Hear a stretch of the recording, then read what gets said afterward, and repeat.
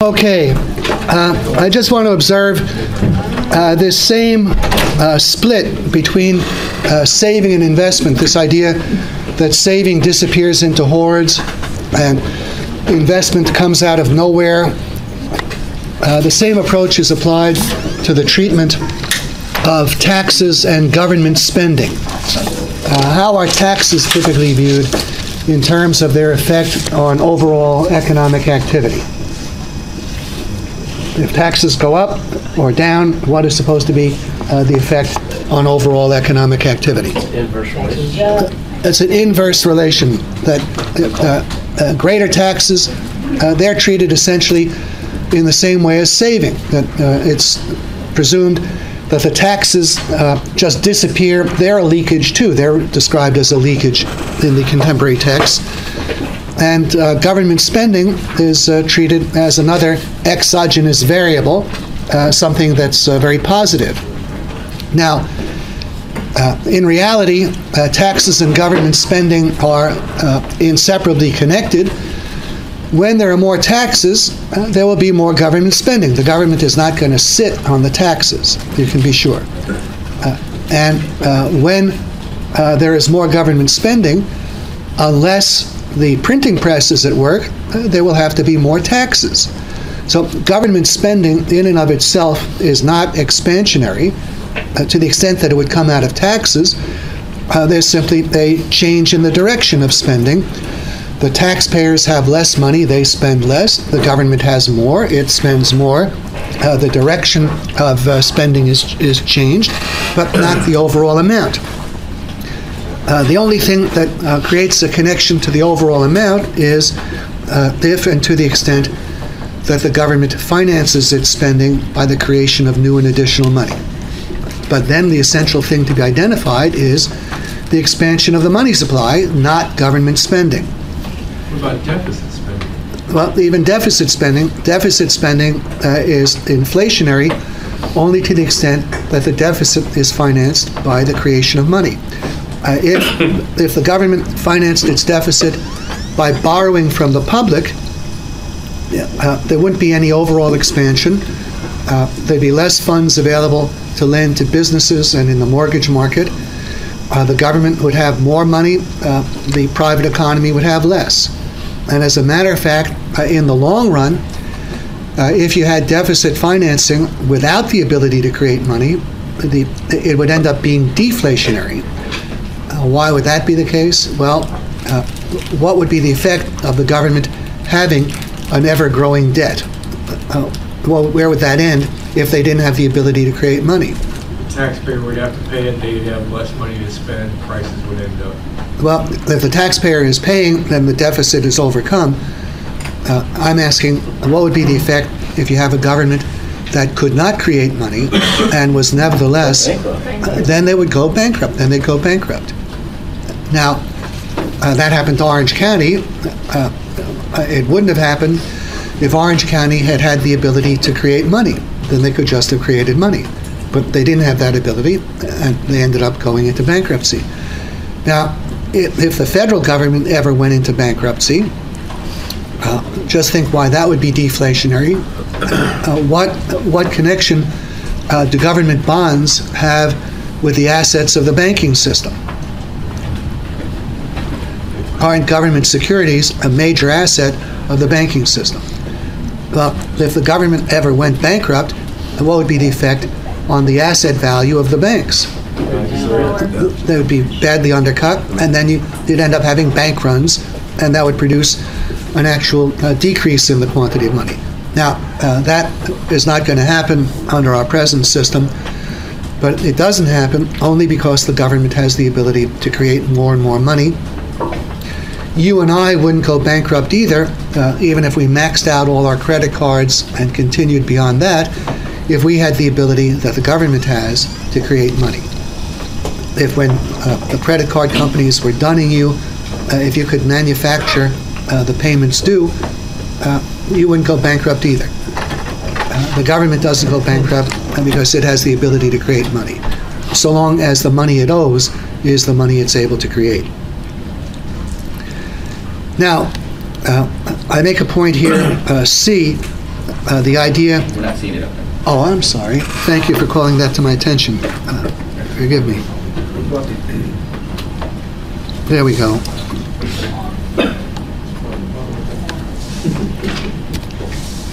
I have to reduce it to make it fit.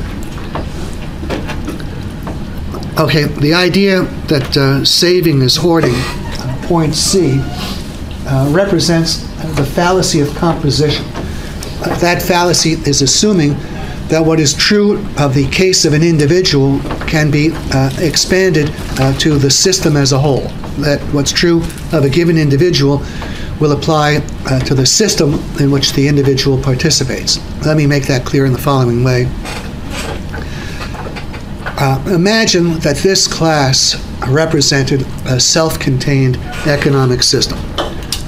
Suppose we locked the door for half an hour and we went through some kind of procedure where each of you would produce something and other members of the class would buy it.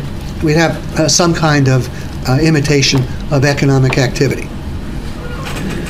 Now, to the extent that the class as a whole engaged in saving, it would not be possible for the class as a whole to save in the form of adding to its cash holding. Now let's just see why not.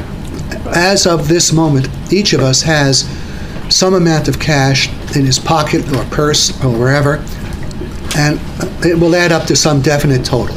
Let's imagine that in the class as a whole, as of this moment, there's $1,000 of cash or whatever. Now, whatever buying and selling we engage in among ourselves, some individuals, when we conclude the process, some individuals could have saved in the form of adding to their cash holdings. So suppose we have student A, he starts the process with $50 of cash in his pocket, and when we put a stop to the activity, he has $95. And so he has saved $45, which he's added to his cash holding. So that can certainly happen with a given individual. But what's implied about the cash holdings of the rest of the class all combined? That has to be reduced by 45 because there's no more cash than there was to begin with. So while individuals can save by adding to their cash holdings, their added cash holdings represent reductions in cash holdings on the part of others. So there can be no overall aggregate net saving in the form of the addition of cash, with one limited exception, and that would be the extent to which there's an increase in the quantity of money. If somehow we had an arrangement whereby, as we're doing what we're doing, the quantity of money in the class could be increased from $1,000 to $1,100, well then you could have the $100 added to cash holdings, but that would be the maximum. Apart from that, all saving that occurs beyond the increase in the quantity of money, that has to have a counterpart in the increase in the value of assets other than cash. It has to show up in effect, in investment. Yes, Mr. Rosenberg. I was going to say, what happens if one of the students acts as a bank and starts to lend money or create, checking deposits? Okay, well then we have the case that we have an increase in the quantity of money, and that addition to the quantity of money, that could be added to cash holdings. But that would be the extent of it. Now, pardon me? But the door is closed. Yeah. No, but the door is closed. A literal or figurative door? The door is closed, so if a student were to have develop some type of banking system, it really wouldn't matter because no money's coming from outside. Yeah, but in this case, there'd be new and additional money created within the class. So $100. Whatever the amount. If we assume 100, then accumulated savings in the form of cash would rise by 100. But to whatever extent the magnitude of aggregate saving exceeds the increase in the quantity of money, the only way it can do so is to the extent there is an increase in the value of assets other than cash. So if we were to say, well, in our hypothetical classroom economy, we have 500 of aggregate saving. If there were no increase in the quantity of money, the only way we could have this 500 of saving would be if there were an increase in the value of assets of 500. To the extent we have 100 of additional money, then the value of other assets has to go up by 400. The aggregate saving has to have a counterpart in net investment.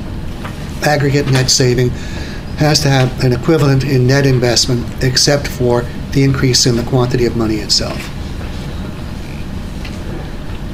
Okay, now let me go further here, and this is point D, that genuine hoarding, understood as an increase in the need and desire to hold cash, such hoarding has nothing to do with saving. It's nothing to do with saving. What it represents is really an attempt to change the composition of existing savings, to change them from assets other than cash into cash. When people truly attempt to hoard, to increase their cash holdings, I suppose people start to fear that a credit crunch is coming. Business firms start fearing a credit crunch is coming. And they're overextended. They've borrowed very heavily. They have debts coming due. Their cash position is weak. What do they need to do to deal with this problem? Sell some assets. Sell assets to do what? Raise cash. To raise cash. They need to change the composition of their assets. Let's say here we have a hypothetical company. Its capital is $10 million, and out of this $10 million, they have a very modest amount of cash. Let's say they have $100,000 in cash. That's 1% of their assets, and they have current liabilities looming. They have various other assets, of course, and if they're afraid of being caught in an illiquid position, they have to now raise cash. Different firms can attempt different procedures. Some might have an inventory clearance. Sell out your inventory and add the receipts or much of the receipts to your cash holding. If you have accounts receivable coming due, collect them and don't re-extend as many. Or if you have more than one store, maybe you need to sell one of the stores. Or if you have different divisions, maybe you need to liquidate something. You have to take steps to raise cash. Now, when firms do this, what would be the appropriate description of what they're doing? Would it be A, they're engaged in saving? B, they're engaged in changing the composition of their accumulated savings. It's changing the composition of their accumulated savings. When firms are seeking to acquire cash, that does not represent saving. It represents an attempt to change the makeup of their already accumulated savings. And it's this activity which precipitates a recession. In the course of the boom, firms get into an illiquid position.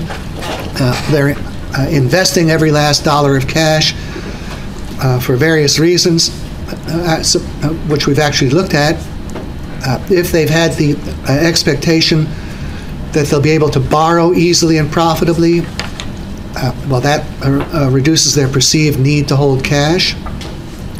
If they think the demand for their products will be rising, that appears to make it easy to liquidate inventories at a profit.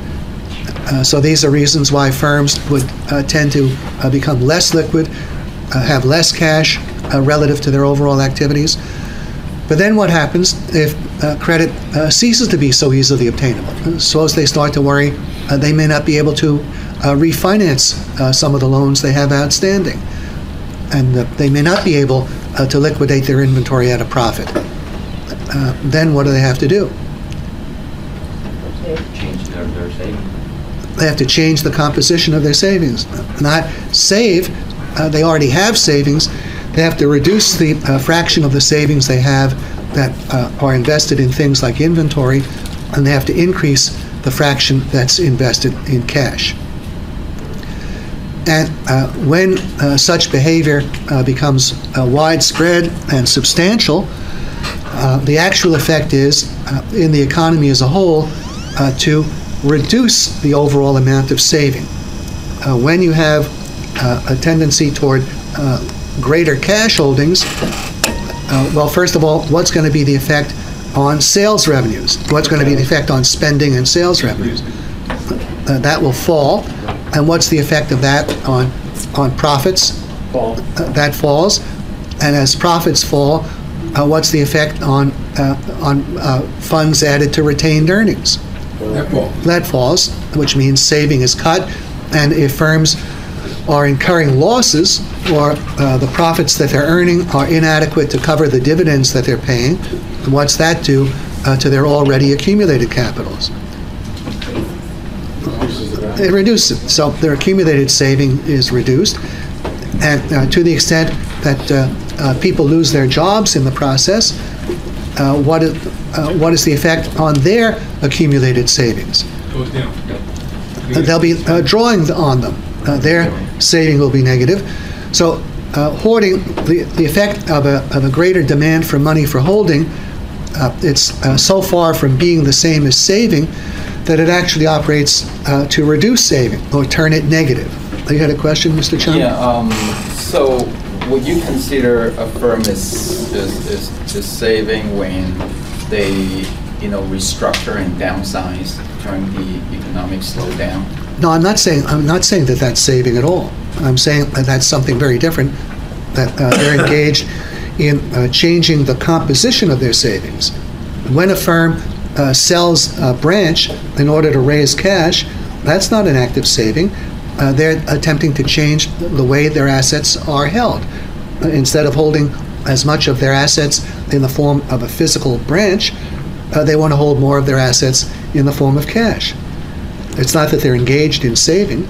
But your cash account will increase, right? So that would consider saving. No. Let's look at it this way. See, let's look at it from the point of view of an individual investor. Suppose we have an individual investor with a net worth of $1 million. And when we look at him, he's invested $975,000 in common stocks and $25,000 in cash. And he becomes alarmed at this. He thinks maybe the market is going to go down. So he sells a couple of $100,000 worth of stocks and decides to hold the proceeds for a time till he knows better. Well, let's assume he can get out at the same prices. So now, instead of having $975 in stocks and $25 in cash, he's got $225 in cash and $775 in stocks. Has he engaged in saving, or has he simply changed the composition of his already existing $1 million of saving? He's changed the composition, and as a matter of fact, if this behavior is widespread and people are suddenly deciding they need to increase their liquidity, what do you think will happen to the value of the stocks? Go down. It'll go down. So he might have had $1 million initially, but if large numbers of investors are attempting to increase the fraction of their net worth in cash, the overall total of their net worth is going to go down. Their accumulated savings will be less. So this is very different than hoarding.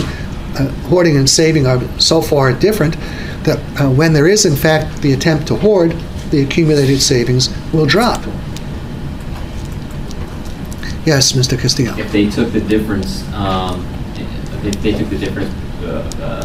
their interest rate that they made, or the positive cash flow they made on a certain stock, and they changed that into cash, that wouldn't necessarily be hoarding or changing the composition.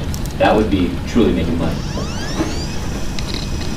You're saying, suppose they decide to hold more of the dividends coming in the form of cash? Correct. Well, they might do that, and then you could say, all right, here's an individual, he has an income, and he's deciding to hold his income in the form of cash. Okay, now he's earning the income, he's not consuming it. So we could say, all right, he's saving.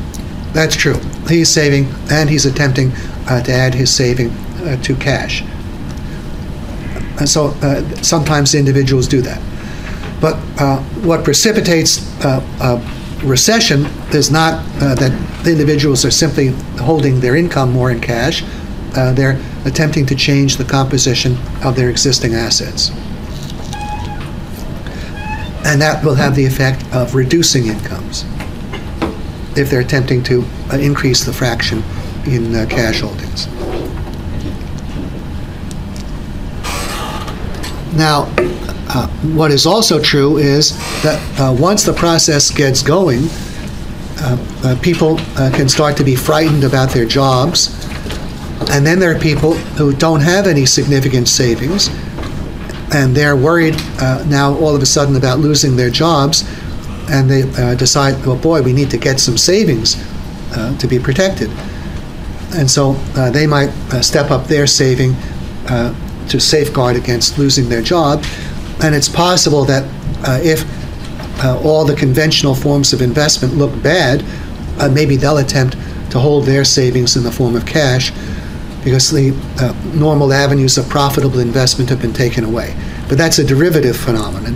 The thing that launches it is that business firms find that they're insufficiently liquid.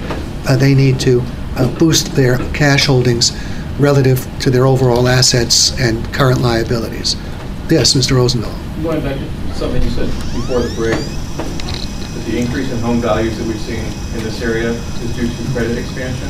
Yeah, I think the nationwide increase, to the extent that it's occurred not just here, but in many other places, credit expansion brought down interest rates very sharply, and this made possible the borrowing much more substantial sums at relatively low monthly payments. And this has served to boost house prices. Now, what will happen if the credit expansion stops and interest rates rise significantly? Suppose mortgage rates get back to 7% or something like that. Now, what will that do when there are new people coming around ready to buy a house, and they'll have to pay 7% instead of, what is it right now? 5.5%? Okay, that makes a significant difference in your monthly payments. So how many new buyers will be able to afford the high prices that many of the existing owners have paid? Well, that's Fewer. I would say much fewer.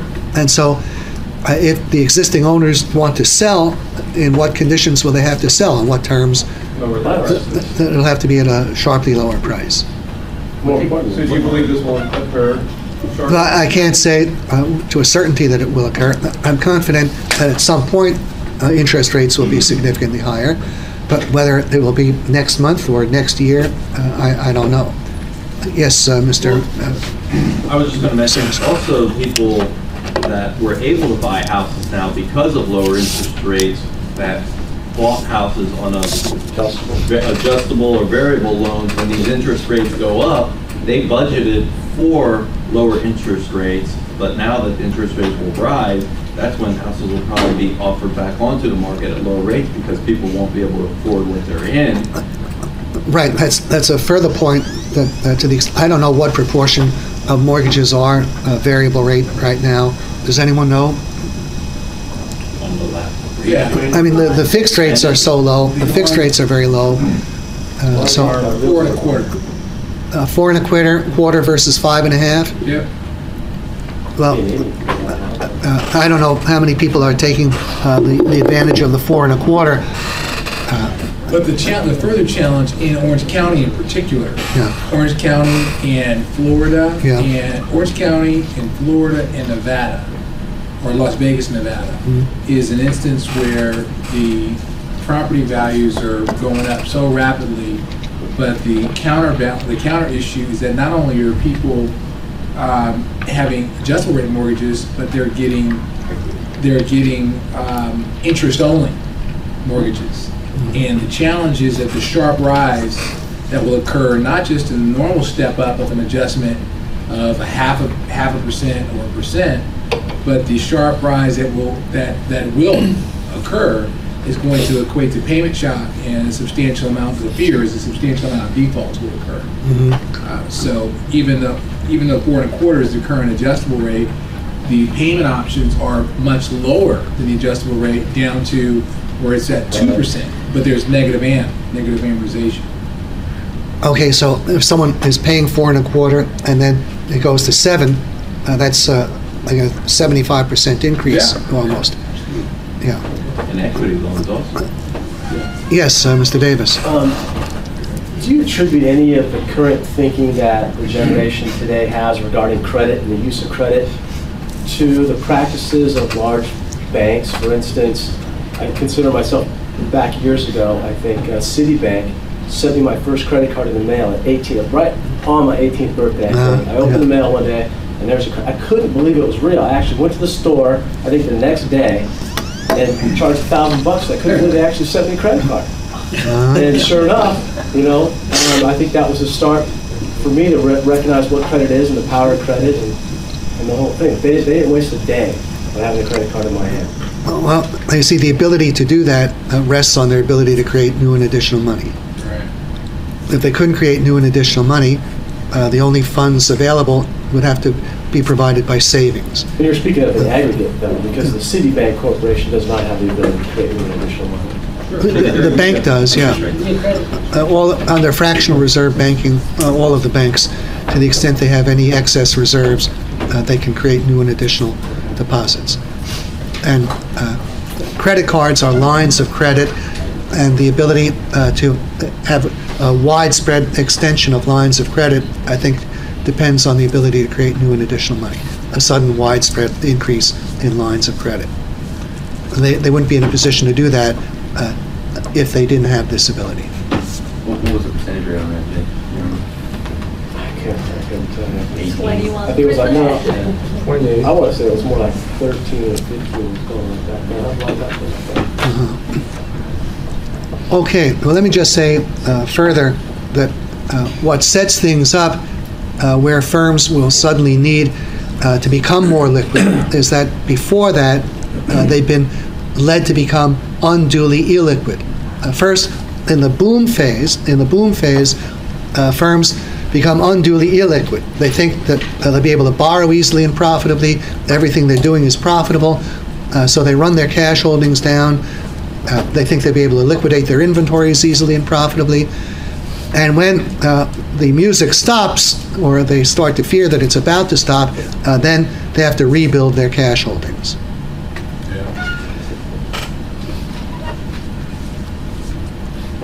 Now,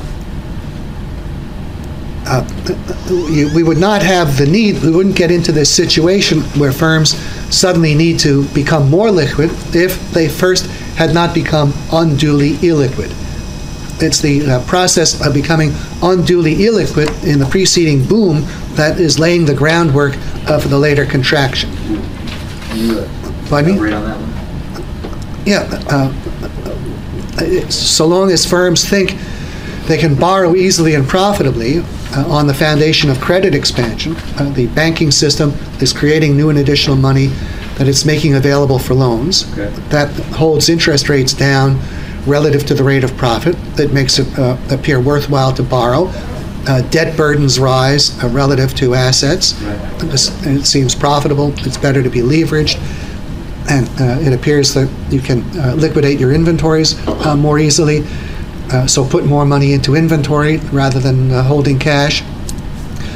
It's this boom phase that is leading to the rundown in cash holdings, where firms are operating with less cash relative to their overall level of activity. The overall level of activity is jumped up by this phenomenon.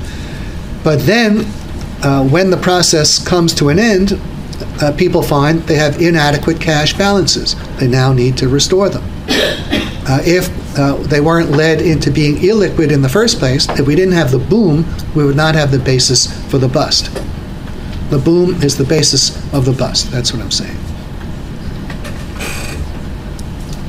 All right, let's turn now to this proposition that what is saved is spent and actually accounts for most spending in the economic system. Saving is what accounts for most spending in the economic system.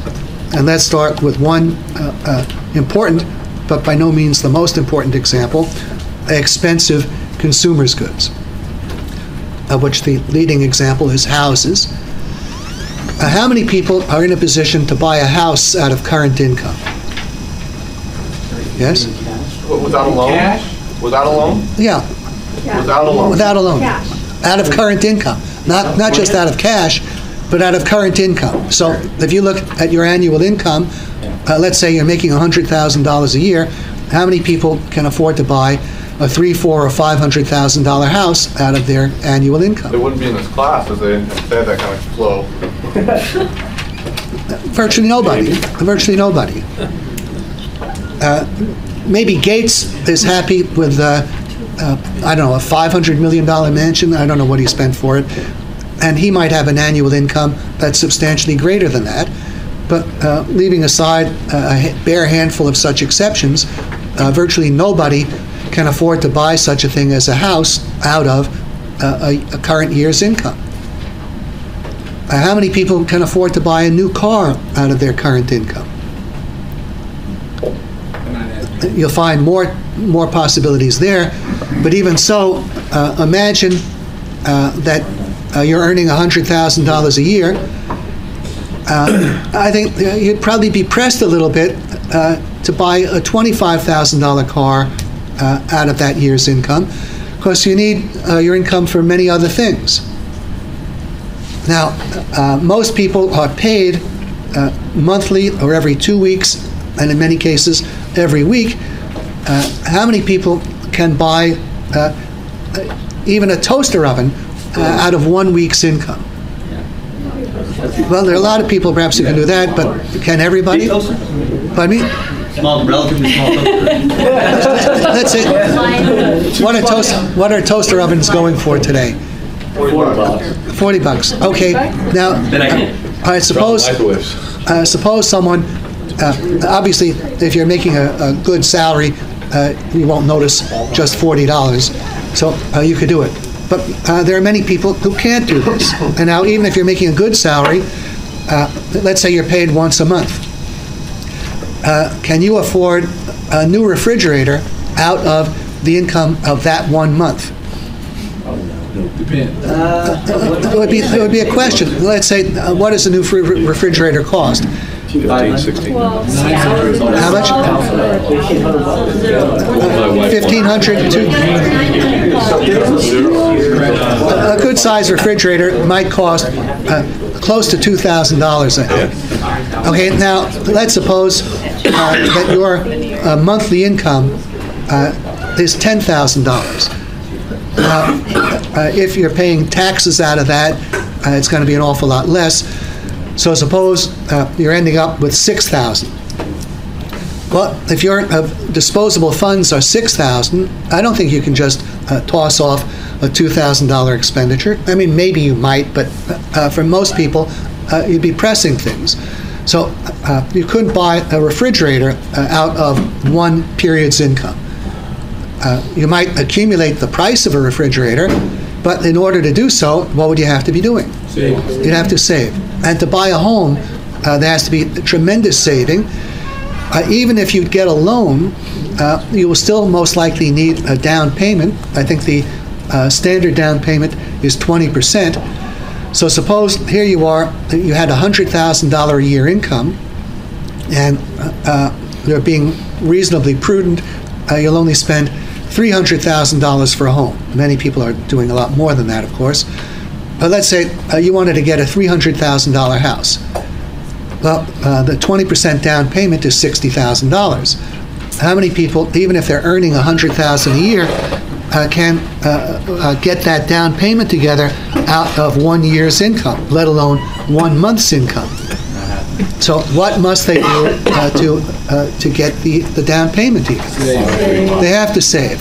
And in order to borrow, where does the part of the proceeds that you borrow, where does that come from? That's other people's savings.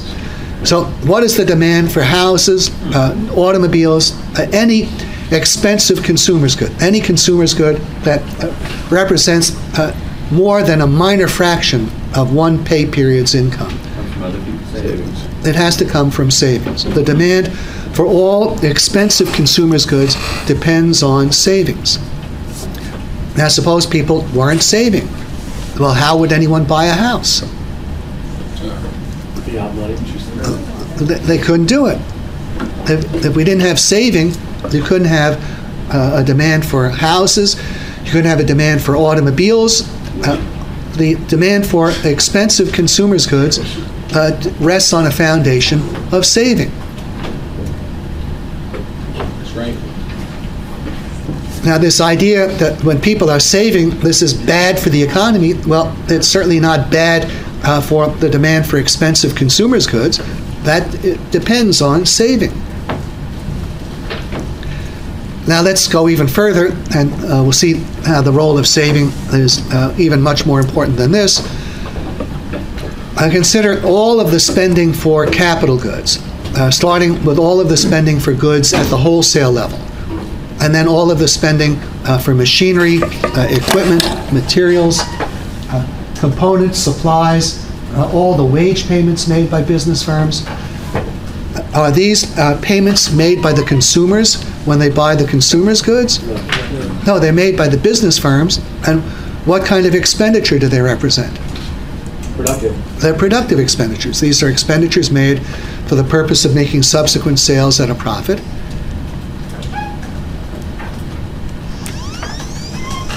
And this productive expenditure, this depends on saving. I jump ahead here. Productive expenditure depends on saving, on the portion of their revenues and incomes that people do not consume. Now just think the extent to which business firms have funds available to buy goods at wholesale, to meet their payrolls, to buy materials, components, supplies, equipment, the rest of it. How is that affected by the extent to which they pay dividends? How is it affected By the extent to which a firm would pay a dividend. Let's say here you are, you have certain financial resources available to you. You have your sales revenues coming in, but you could, and firms do, use some part of their sales revenues to pay dividends. In the case of partnerships and sole proprietorships, the partner or proprietor draws funds from the firm. Every week he takes out a certain amount at his discretion. What is the effect of dividends and draw payments being increased or decreased on the funds available to make these productive expenditures? What are you saying? Dividends will be decreased. Well, I'm saying, what is the effect of paying greater dividends or making greater draw payments? What is the effect of that on the ability to make these productive expenditures? It would increase. It'll decrease it, right? If you're paying greater dividends, what does that do to the funds you have available for the activities? To invest. It's less. And the purpose of the dividends, presumably, is consumption. In other words, the consumption that takes place out of the sales revenues, that is inversely related to the extent that the sales revenues can be used for productive expenditures. Right. The sales revenues can be used to make either consumption expenditures via dividends and draw, or productive expenditures. To the extent that it be used for productive expenditures, the firms receiving the sales revenues have to abstain from consuming them. They have to save the sales revenues. The productive expenditure depends on saving, the abstention from consumption. Yes. So the demand for goods at wholesale, the demand for materials, equipment, supplies, etc., that depends on saving. Now, as a matter of fact, the great bulk of spending in the economic system is productive expenditure, not consumption expenditure. And I think we can illustrate this point by starting with the sales revenues of supermarkets. What is a typical profit margin in a supermarket? 2%. I'm hearing bids ranging from 15 down to 2. Whoa, I said low. I think it's actually on the order of 2%. That's the profit margin, the net profit. Now, this does not mean that a supermarket could not have a 15% rate of profit, but the rate of profit is calculated on the capital invested, not the sales revenue. The profit margin is profit as a percentage of sales.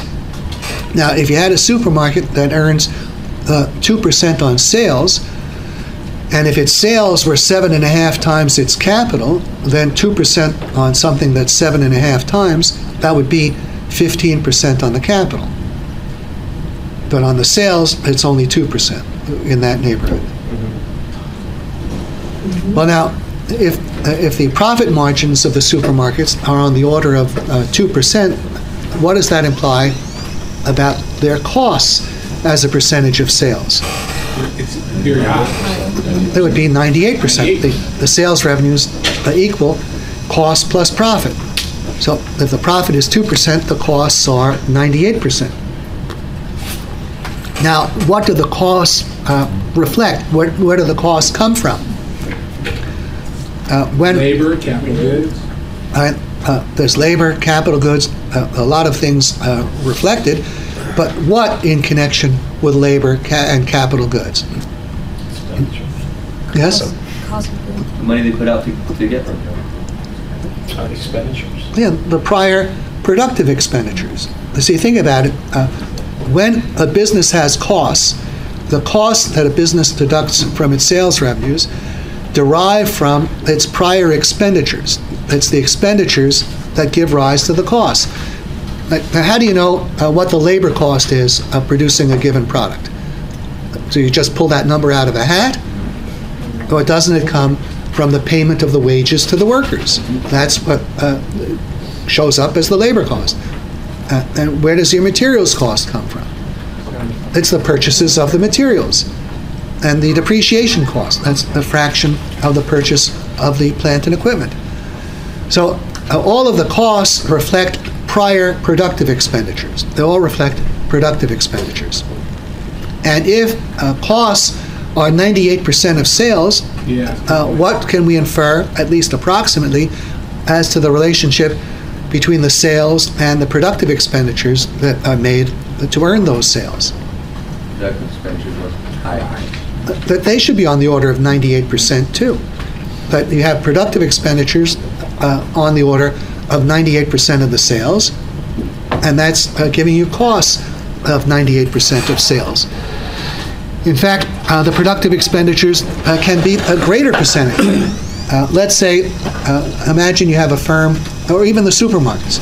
Suppose the supermarkets are earning 2% on sales, but this 2% on sales is translating into 10 or 15% on capital invested.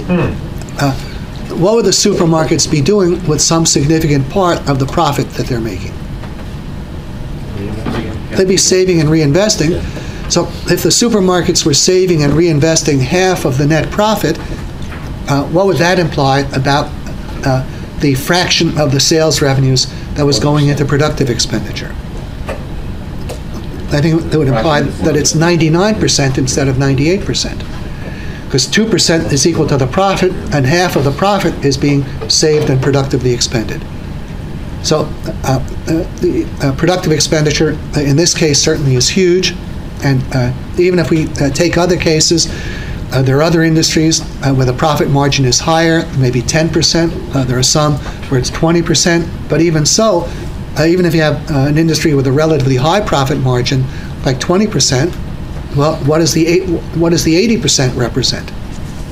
Productive expenditure. Productive expenditure, and if they're saving half their profit, then their productive expenditure could well be 90% of their sales. Now, if we look further, suppose we elaborate the supermarket example. Out of the 98 or 99, let's focus on the cost. 98% is cost. Some substantial part of those costs represents further sales revenues to other businesses, sales revenues to their suppliers. Supermarkets are buying things to some extent from wholesalers. They're paying lighting and heating bills, advertising outlays. They purchased fixtures and equipment. All of these purchases are sales revenues to other firms. And these other firms, they have a profit margin too, and they have costs as a percentage of their sales. Well, suppose, for the sake of illustration, imagine that in the case of the supermarkets, of the 98 cents on each dollar of sales that's cost, assume 38 cents was labor cost and 60 cents was cost on account of purchases from other firms in one form or another. Goods at wholesale, lighting, heating, advertising, purchases of fixtures and structures, whatever. Now, how much more productive expenditure is there standing behind that 60 cents on the dollar that the supermarkets pay in buying capital goods? Suppose the suppliers to the supermarkets, suppose their profit margin is 10%. 10% of the 60 cents that they're getting from the supermarkets. Then what would be their costs? 54 cents. Okay? Well, now, even if we stopped here, how much productive expenditure have we counted up compared to the initial dollar of consumption expenditure? Yes? $1.52. We have 98 cents at least at the supermarket level, and then another 54 cents at the level of the suppliers to the supermarkets. And we could carry this to further stages, and it shouldn't be too surprising if we ended up with $2 of productive expenditure for every $1 of consumption. Sure.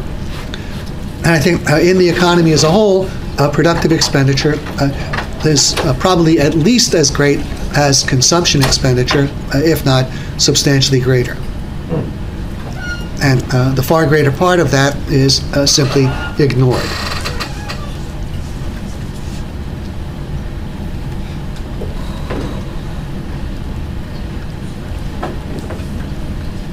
Okay, I'm going to skip ahead a bit here and jump to point 4,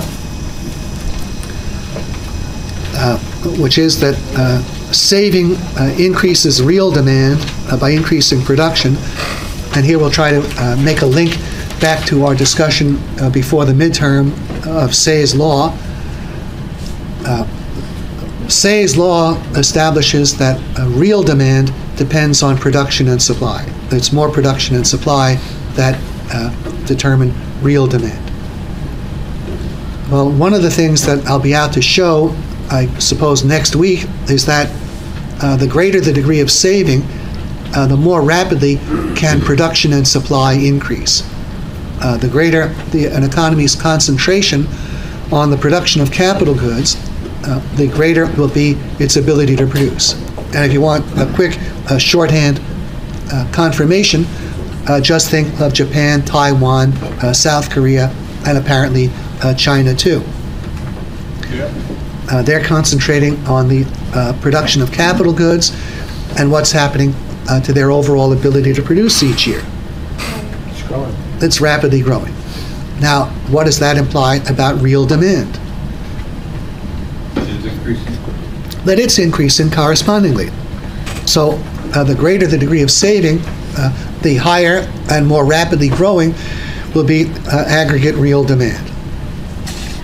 Now, further, point 5,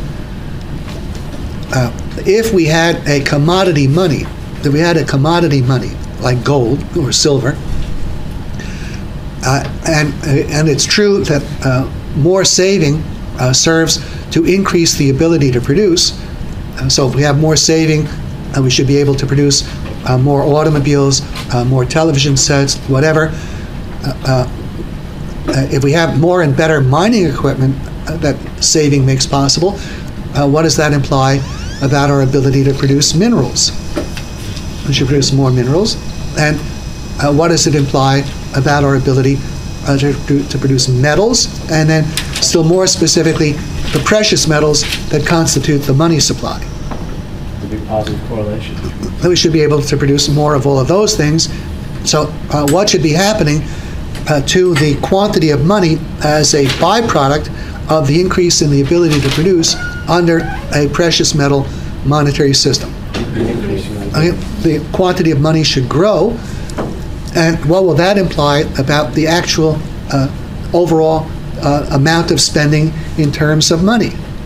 More money to spend.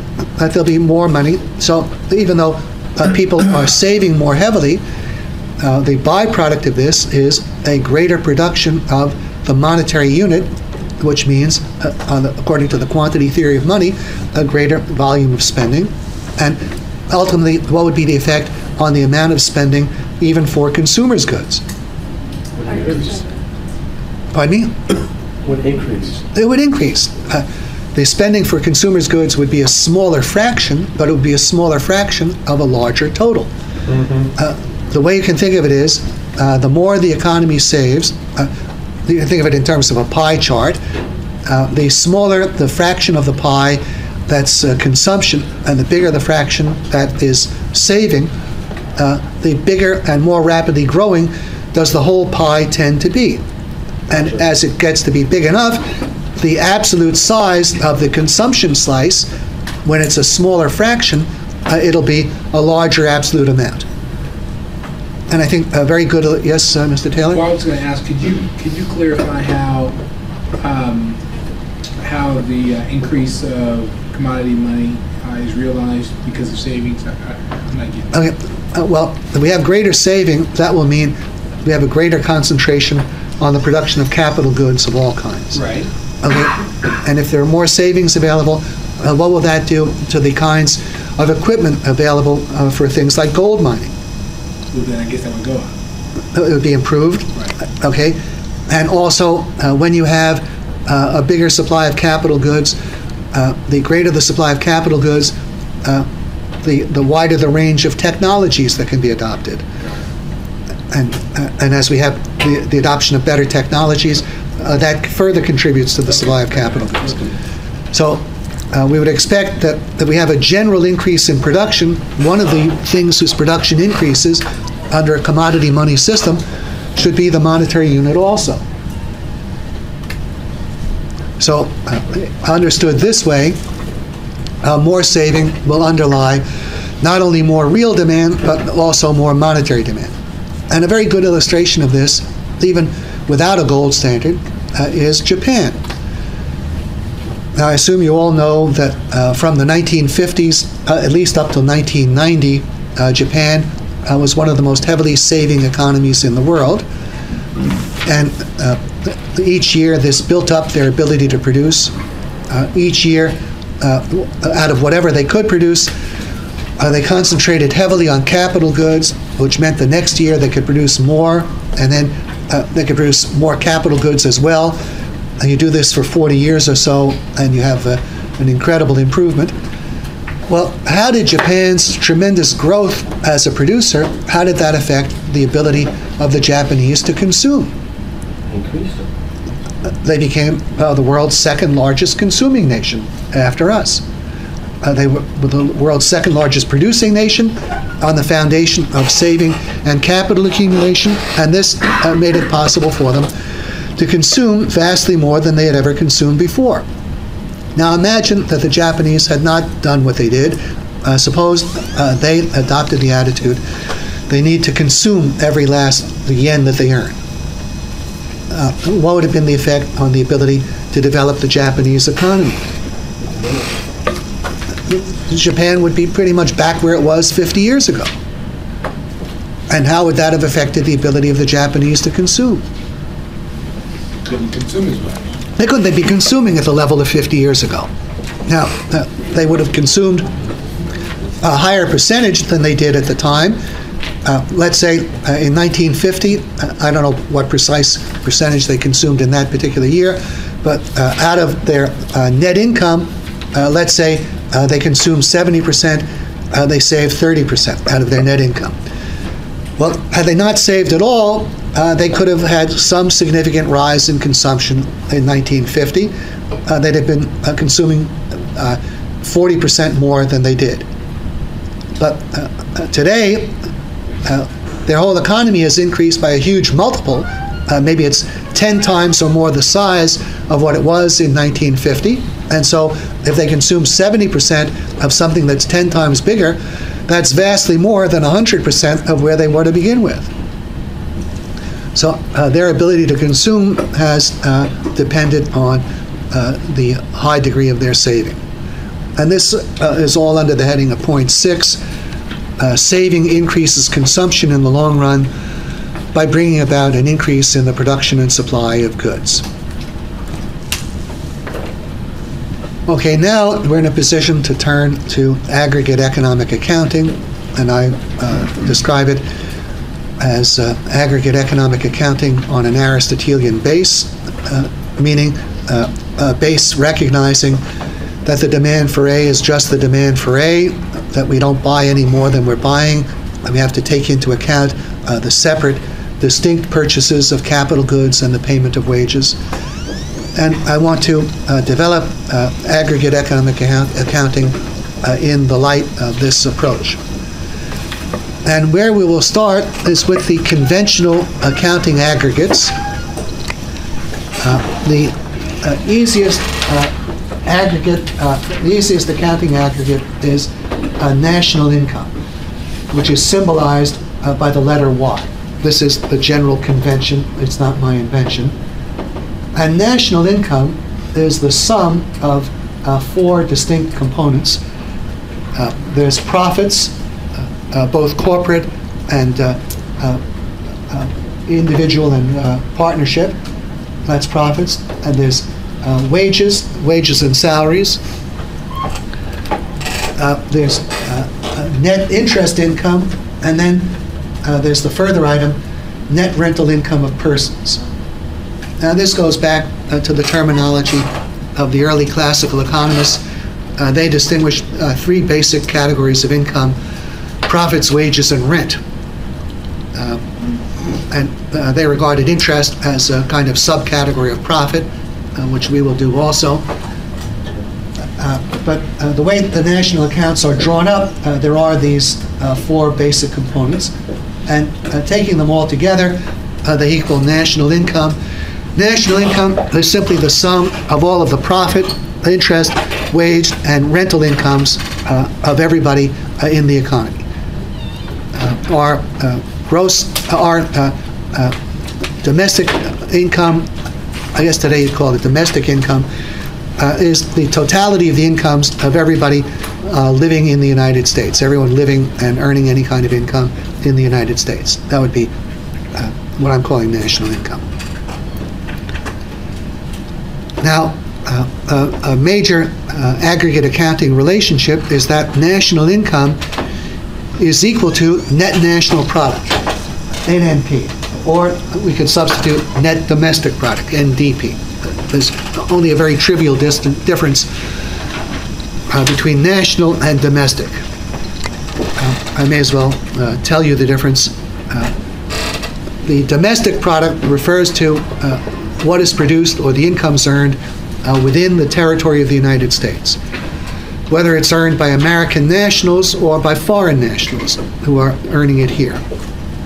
A national product, in contrast, would exclude the earnings of foreign nationals within our borders and include the earnings of American nationals abroad. So the national product applies to the earnings of all nationals living here or abroad. The domestic product applies to earnings here, whether by nationals or by foreigners residing here. It doesn't amount to much difference. Pardon me? Sums don't differ that much. No, I would say it's an insignificant difference. We could disregard it.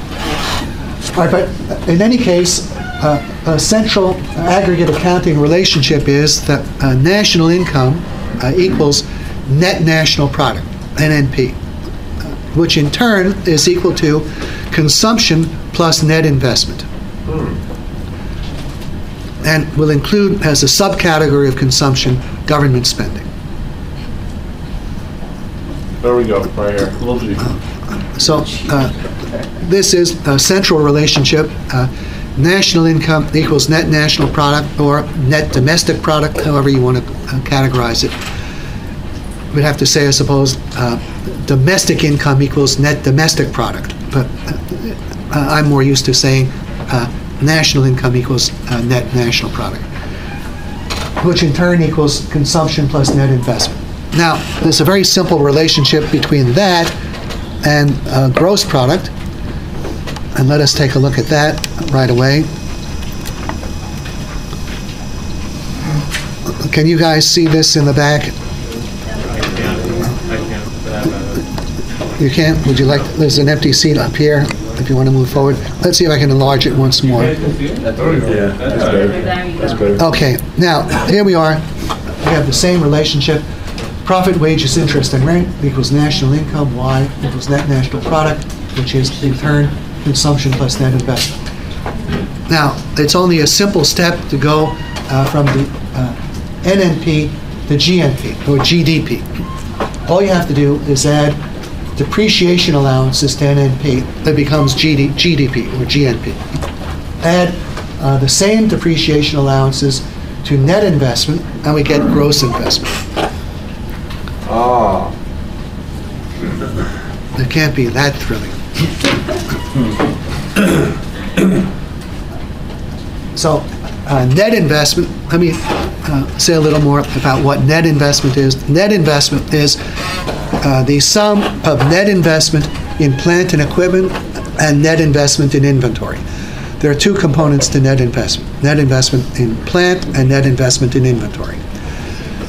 If we add depreciation allowances to net investment in plant, it becomes gross investment. Let me elaborate on this a little more. The way net investment in plant would be arrived at is, it's the difference between two things. It's the difference between the additions being made to plant and equipment by virtue of expenditures being made to buy them, and subtractions being made by virtue of depreciation. So let's imagine we have a firm, let's make it very simple. Suppose you have a brand new firm and it goes out and spends $1 million buying various pieces of equipment. Okay, what's the value of the equipment on its books? What it spent, $1 million, okay? So it opens its books with, it has $1 million worth of equipment that it's purchased. Now, let's suppose we go into the following year, and this equipment, let's say, has a life of 3 years, and a depreciable life of 3 years. In fact, let's suppose they bought it all in the first quarter of the year, and so they'll have a year's depreciation in that first year, over a 3-year life. Okay, they spent $1 million for their assets. Where would that enter in their balance sheet? Under what heading would that go? Well, it would be the gross plant, right? The gross plant and equipment. Pardon me? Plant and equipment. Okay, that would be the gross plant and equipment again. And now let's assume they're depreciating it over a 3-year period. So what's the depreciation in this year? 333. Okay. What would be their net plant and equipment? 667. The million minus the 1/3 of a million. That's their net plant. Okay. Now, suppose in the next year, in year 2, they buy a fresh 1 million of plant, a similar plant, and they'll do that in the first quarter, we'll imagine. And they incur 1/3 of it as depreciation. How much are they adding to their gross plant in the second year? 1 million. They're adding 1 million to the gross plant. That's what they're buying. And what's depreciation in year 2? 666 that year? In year 2. Right, 666. It's 666 because they have the depreciation on the new assets for a year, and the year 2's depreciation on the assets they bought the year before. Okay, what's the effect on their net plant? How much has their net plant increased at the end of year 2 compared to year 1? 12.2. That's 666 twice. That's 1 million. Okay, you say they have 1.3. Well, they have 2 million of gross assets, right? Right. Okay, and they have, what's the accumulated depreciation on the first year? 333 in the first. Oh, I'm sorry, 666 in the first. 666 on the first and 333 on the second. So what is their net plant? It's 1 million, 2 million minus 1 million. The net plant is 1 million. And how much has their net plant increased this year compared with last year? It was 667, right? Now it's 1 million. It was 1 million minus 333.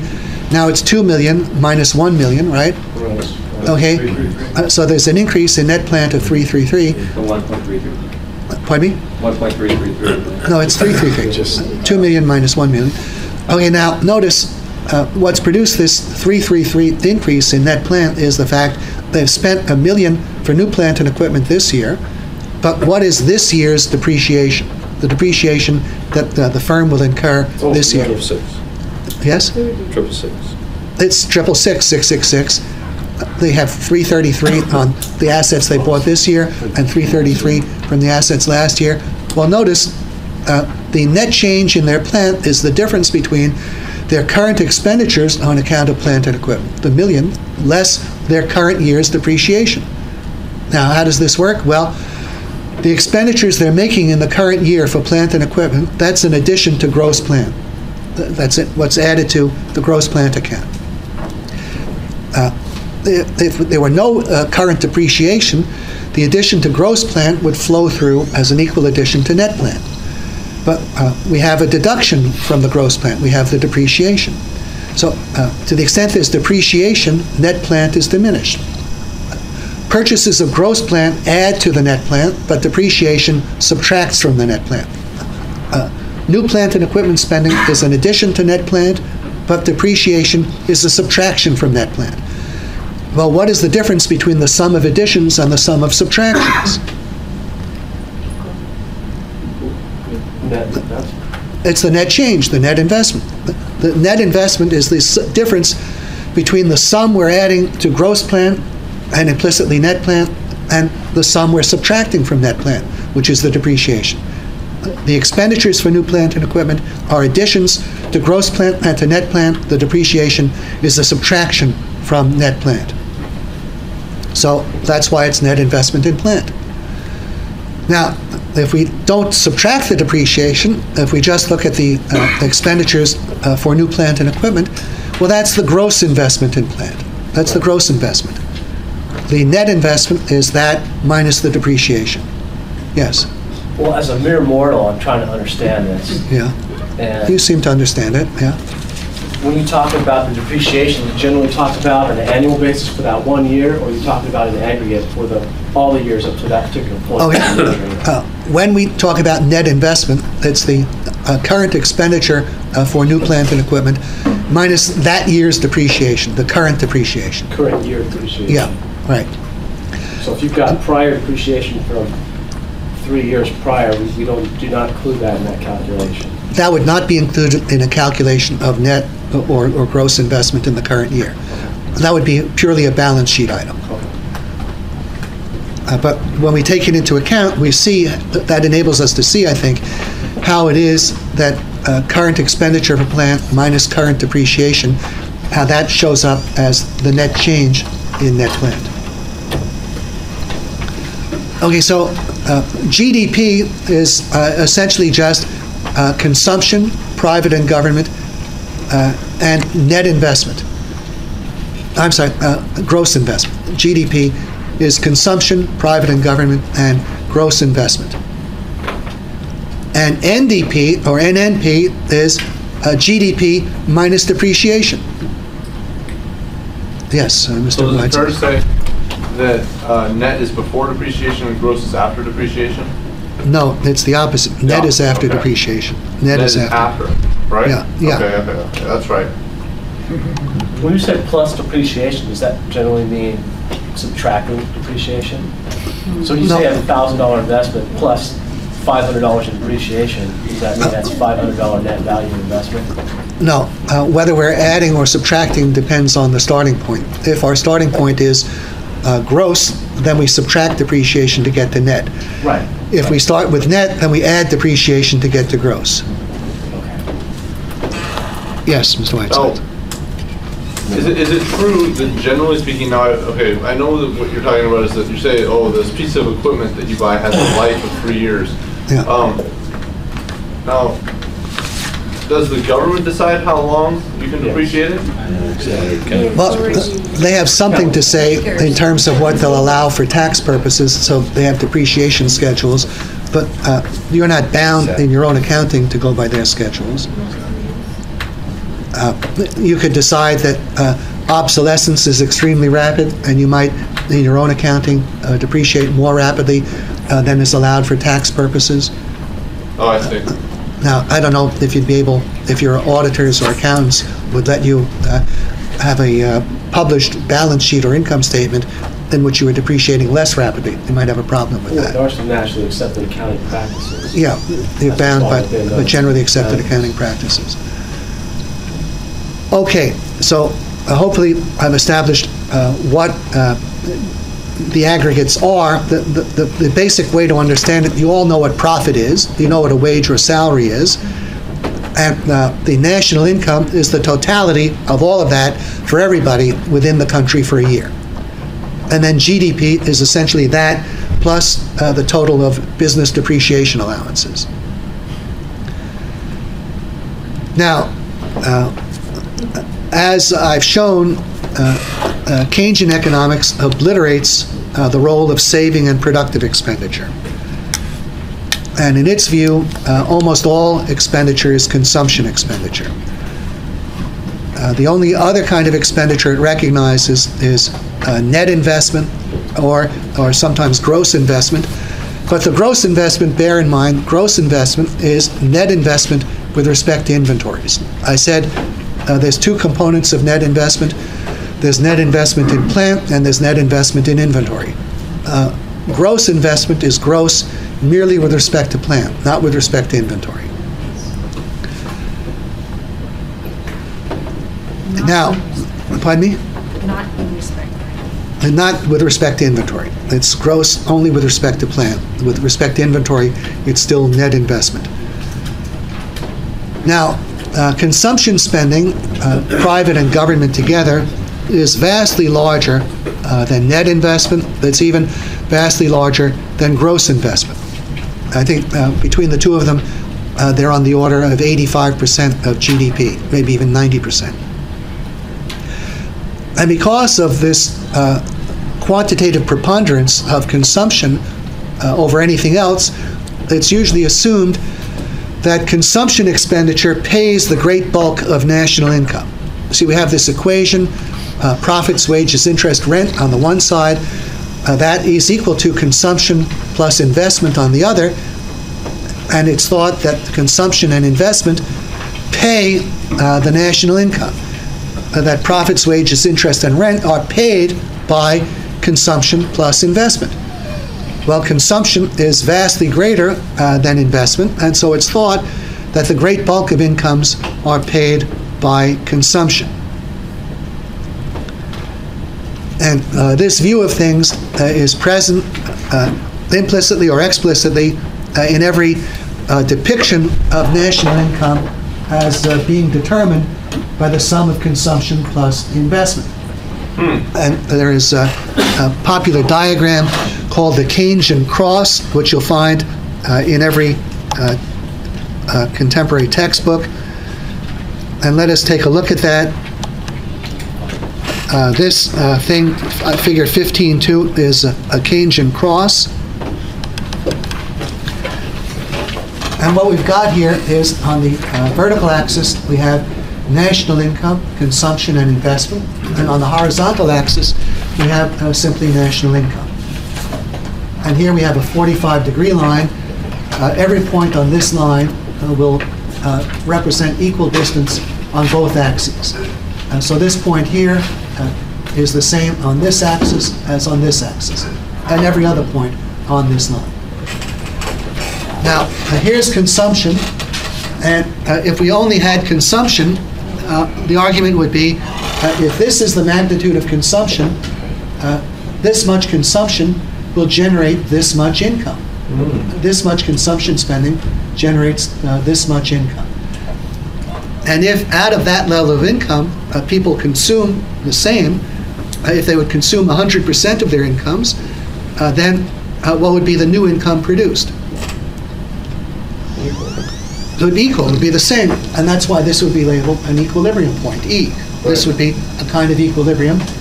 If this is income, and if out of this income an equal amount of consumption occurs, that will regenerate the same level of income. Okay, so here's consumption supposedly generating all of this income. Now let's add in investment. We'll assume some fixed amount of investment. Here's the magnitude of investment. It's the difference between this CC line and this C plus I line. This vertical distance is the amount of net investment. Okay, now how much income will the sum of consumption plus net investment generate? Let's say we're over here, let's say we have consumption generating this much income. How much more will be generated when we add in investment?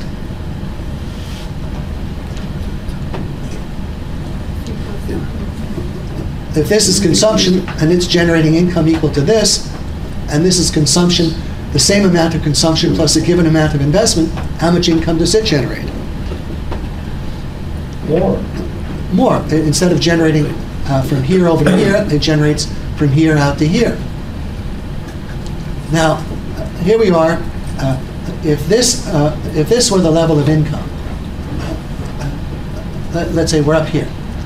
Consumption plus investment are generating this much income at a certain point. Notice this is marked E prime.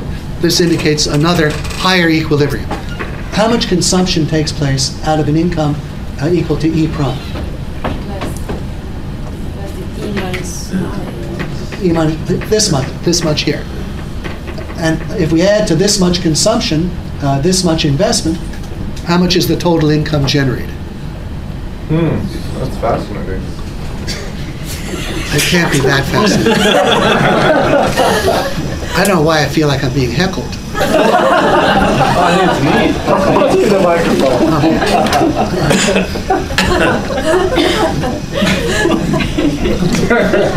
For a specific amount or percentage? I mean, what are you looking for? Are you looking for more or less? Pardon me? Are you looking for a percentage? Or are you looking for a difference? Maybe I'm short-circuiting this a little bit. This line, CC, who here has taken a previous macroeconomics course? What would this represent? It has two parts to the name. The second part is function. You have the first letter of the first name. What? Yes? Consumption. The consumption function. The consumption function. This is a major doctrine in Keynesian economics. They say that they claim that consumption expenditure is a mathematical function of income, and they have an actual equation of the form A plus CY. A is some constant, like $100 billion, and C is some fraction of the income, like 0.8 of income. So a possible consumption function would be $100 billion plus 80% of national income. And diagrammatically, if that would mean here's $100 billion, this much consumption occurs if there's zero income. But then as income rises, if income gets above zero, now we have to add to the 100 billion 80% of whatever the income is. Well, here we are, we have 100 billion plus 80% of the income, that reproduces the income. Is that national income that you're talking about? Yeah, this would be national income. Imagine if national income were 500 billion and consumption is 100 billion plus 0.8 of national income, how much would consumption be? 1.4 billion. What's 100 plus 0.8 of 500? 100 plus 0.8 of 500 is 400, so it would be 500. If this consumption function were 100 billion plus 0.8, well, and if this is 500 billion of income, we'll have 500 billion of consumption, and that will regenerate the same income. But now, suppose we have some given amount of investment, like 20 billion of investment. Right. Okay, now, then the equilibrium income is going to be substantially higher. The equilibrium income is going to be, I would think, 600 billion, according to the Keynesians. If we have 600 billion income, how much consumption will 600 billion generate? 600. If consumption is equal to 100 plus 0.8 of the income. What's 100 plus 0.8 of 600? 580, I think. 100 plus 60%, 80% of 600, that's 480 plus 100, that's 580. Okay, here we are. This would represent 580 of consumption. Now, if this were the only factor at work, all it would produce would be an income over here, an equal income 580. This wouldn't be an equilibrium. But what makes it an equilibrium is that there's 20 billion of net investment. So between 580 of consumption and 20 of net investment, now we have a 600 billion income equilibrium. Okay, but without overdoing this, out of this 600 billion equilibrium income, how much appears to be paid by consumption and how much by investment? 580 by consumption. It appears consumption is paying 580 and investment 20. That's how the Keynesians see it. They see consumption as paying the overwhelming bulk of the incomes in the economy. And that's what's indicated by any such diagram as this. They think consumption is the really big gun and investment accounts for the remaining smidgen. It has an alleged multiplier effect, but the overwhelming bulk of incomes is supposedly paid by consumption. And then here comes the Reisman cross. When was that Keynesian era? When was Keynes? When was he around? Well, Keynes himself died in 1946, and his major book was published in 1936 or 37. But his influence continues very powerfully down to the present day. What was his major publication? His major book is called The General Theory of Employment, Interest, and Money. And a major disciple of his is Paul Samuelson, who's now very old, but his textbook, I think, is in its 18th edition or something. For many decades, it was the leading textbook of the country. We have now a number of other prominent textbooks, but pretty much all of them have the same basic contents. And I think you'll find a Keynesian cross in just about every textbook, an assumption that national income is paid by the sum of consumption plus investment, and consumption is far and away the major item. Yes, Mr. Davis. Should we expect to be tested on that particular component? Well, let's get to it. We'll see it in a little more detail, then we can answer the question better. I'm going to give you a question here, something very similar to which will appear on the final, and you'll be asked to identify how much of income is paid by consumption, how much is paid by productive expenditure, but we have to develop the framework a little more. Yeah, we might want to develop that a little bit. Okay. Now, what I want to do is present what I think is an accurate conception, one which recognizes the role of productive expenditure. What I'm going to attempt to show is that while it is true that national income does equal consumption plus net investment, and consumption is in fact vastly larger than net investment, we could even have conditions in which net investment showed up as zero. That would be possible. I'm still going to show that the great bulk of spending in the economic system is productive expenditure, and the productive expenditure is concealed under the head of net investment. I'm going to try to show that net investment in its relationship to total spending in the economy is like the visible portion of an iceberg is to its overall volume. You know, the visible part of an iceberg in the ocean, I think, is on the order of 1/10 of the volume of the iceberg. Most of it is underwater. Well, similarly, most of the spending that goes on under the head of net investment is also underwater in the following sense. One of the things I will show is that net investment is the difference between two huge magnitudes. One is total productive expenditure in the economy, where most of the spending is counted, and the other part is the total costs that are deducted from sales revenues in calculating profits. I'll be able to show along the way that net investment is equal to productive expenditure minus costs. And you could conceivably have productive expenditure and costs equal. They'll never be hugely different. And if they were equal, net investment would be zero, but still the great bulk of spending in the economy would be under the head of net investment. Now, what I want to do is go into a step-by-step derivation of the equality between profits and wages on the one side and consumption plus net investment on the other, and show how it conforms to this, how it illustrates this. Now, incidentally, along the way, to reduce the number of terms we're working with, I've compressed the four components, profit, wages, interest, and rent, into just two, profits and wages. Let me justify that for a moment. We can put interest together with profits. All we have to do essentially is take profit as pre-deduction of interest cost. We'll take profit as gross of interest. The same thing you would do if you were calculating the magnitude of return earned in a firm.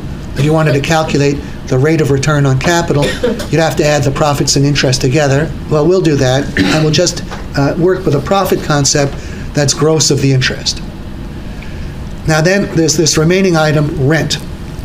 For the most part, rent is a fiction, as it's portrayed in the accounts.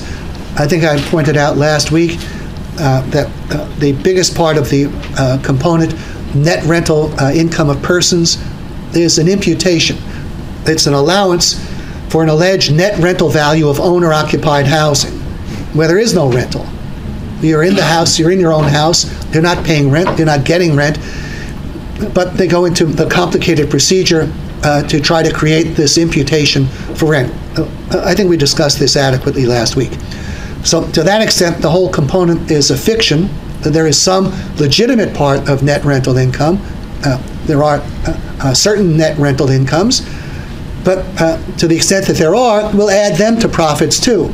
If you're truly making an income on a rental, well, how does that differ from a profit? So we'll count that with profit. So we have just two basic components, profits plus wages, that's national income, and we're going to show step by step how this equals consumption plus net investment. Now, we do this in a series of simple equations. Mr. Rosendahl, are you able to see this? Okay, we start off with equation 1. By definition, the sum of profits and wages equals national income. I don't think anyone will have a quarrel with that. That's just true by definition. In equation 2, instead of continuing with profits, we substitute for profits sales minus costs. Does anyone have a problem with that? I mean, what is a profit in the case of any individual firm? It's the sales minus costs. Well, we're talking about total aggregate profit in the whole economy, so if we want to express it in terms of sales minus costs, we need to add up all the sales revenues of all the firms in the whole economy and subtract the totality of all the income statement costs. That will be aggregate profit. Now, I use the letter D instead of C because C is associated with consumption. So we're using D for deduction. S minus D is profit. Now, in equation 3, all we do is substitute equation 2 into equation 1. We have national income is now equal to sales minus costs plus wages. Aggregate sales minus aggregate costs plus wages. That's Would national. wages go under costs for particular? Well, now wages are a component of costs, but there are timing differences, and we're looking at wages in a double perspective. So the income rather than expense you're looking at? it's a wage earner's income is the wages he's paid, right? Now, there's certainly a connection between the wages paid and the cost deducted, right? And even if the wages paid were deducted simultaneously, if we're looking at total incomes, profits and wages together, we'd have to look at sales minus costs for profits and add wages to get profits and wages together. So they've already been deducted? Well, you deduct wages from sales to get profits, but you have to add wages to get the sum of profits and wages. To this extent, wages enter positively and negatively. But in reality, the wages that are paid and the appearance of wages as cost, they're related, but they are typically not identical. Because just think, suppose you're paying wages to workers to construct a building. Okay, those workers are getting their wages now, right? When will their wages show up as a cost? And they're paid.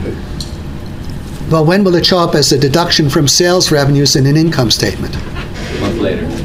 Pardon me? End of the year. Another period. Well, no. In the period the revenue is recognized. Pardon me? In the period the revenue is recognized. And when will the revenue be recognized? You're having a building constructed. When you get paid. How many years does the building stay in service, and over how many years will revenue be associated with the cost of the building? Over the depreciable life of the building. So let's say, here we are, we've paid $1 million in wages as part of the cost of constructing a building. And this building will last 40 years. How will we depreciate the building? Well, presumably 2.5% a year. So it'll be $25,000 a year for 40 years. That's when the wages are showing up as part of the cost. So the wages in this case are showing up as a cost over the next 40 years. Now, it's not often that extreme, but suppose we're looking at a manufacturing concern. General Motors is paying wages in October, November, and December. And much of these wages are being paid to produce cars which General Motors and its dealers may not sell until January and February. And when will the wages being paid in October, November, and December show up as part of General Motors' cost of goods sold? Well, when those cars are sold, not when they're produced, when they're sold. So there are important timing differences. Now, there are some wages which are deducted as cost immediately. That might be the wages perhaps of executives, I don't know, depending on the accounting treatment. There's selling general and administrative expenses. And I think the usual procedure is not to capitalize these outlays, but to deduct them immediately as a cost. Well, to that extent, you'd have wages showing up both as a cost right away and as being added to the sales revenues. Maybe we should call that a labor rather than wages. So well, the monetary amount is wages. You see, the labor would mean the number of hours of work of a given kind, but we have to bring in the monetary totals. So here we are. We start off, national income is profit plus wages. No, is there a problem with that?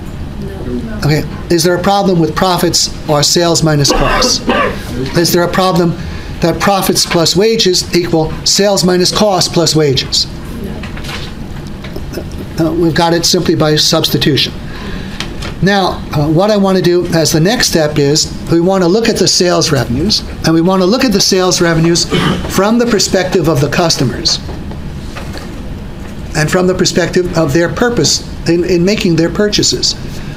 And from that point of view, we can take every dollar of sales revenue and regard it from the point of view of the buyer as either a productive expenditure or a consumption expenditure. Let's deal with the sales revenues of General Motors and its dealers. To the extent that people are buying General Motors cars for the purpose of their own personal transportation, not for business purposes, what kind of expenditure is that? A consumption expenditure. Now, we would categorize that as S sub C. Now, the S is for sales revenue. The sub C is that when you view it from the perspective of the customer, it's a consumption expenditure. So S sub C is that part of business sales revenues which are coming from consumption expenditures. S sub B is that part of business sales revenues which from the point of view of the customer is a productive expenditure. So let's say National Car Rental buys thousands of cars from General Motors. Why are they buying General Motors cars? For business purposes. So what kind of expenditure is that? It's a productive expenditure. There are also corporations buying General Motors cars for business purposes. That's productive expenditure. General Motors has a heavy truck division, I believe. That would almost entirely be productive expenditures. Its diesel locomotive division would be largely productive expenditures to the extent that freight railroads are buying them. Looking at things from the point of view of the customers, every dollar of sales revenue is either a productive expenditure or a consumption expenditure. All of those sales revenues that are consumption expenditures from the perspective of the customers, we call S sub C. All of those which from the perspective of the customers are productive expenditures, we call S sub B.